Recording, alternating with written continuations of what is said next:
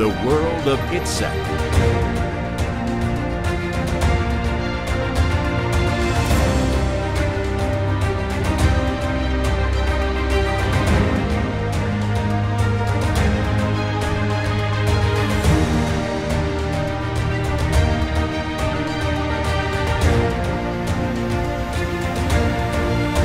What type of training does this provide to the people watching?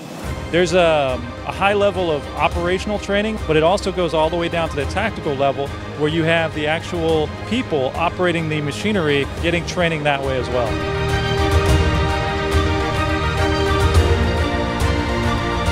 The priority for most organizations is defensive. So you have to protect your own base, protect your own networks first. What you see on the floor here at Itsec is a huge help to determining where we want to go with LDC.